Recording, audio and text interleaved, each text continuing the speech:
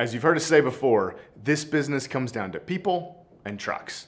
And when you're thinking about your strategy around trucks, one strategy we see regularly is to use leased vehicles. These are options that cover all of your repair and maintenance expenses and turn your future CapEx spend into a fixed monthly payment. You'll be able to run the current vehicle for 3 years, then turn around and renew the lease with a new vehicle. Full-service leases generally give you the peace of mind of knowing you have new vehicles on the road. They improve quality of life for your drivers since they're in better vehicles all day, and they generally make the operation run more smoothly.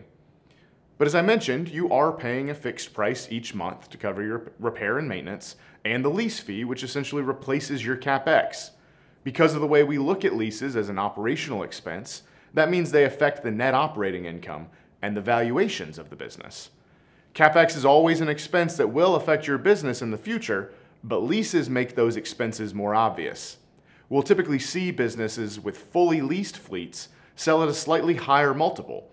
If you think about it, the CapEx being paid up front will lower the NOI, but it's not changing the real value of the business if you were to compare it to the same business with owned trucks. That means the multiple may look a little bit higher for those businesses with leased vehicles, but at the end of the day, that shouldn't hurt your opinion of that business.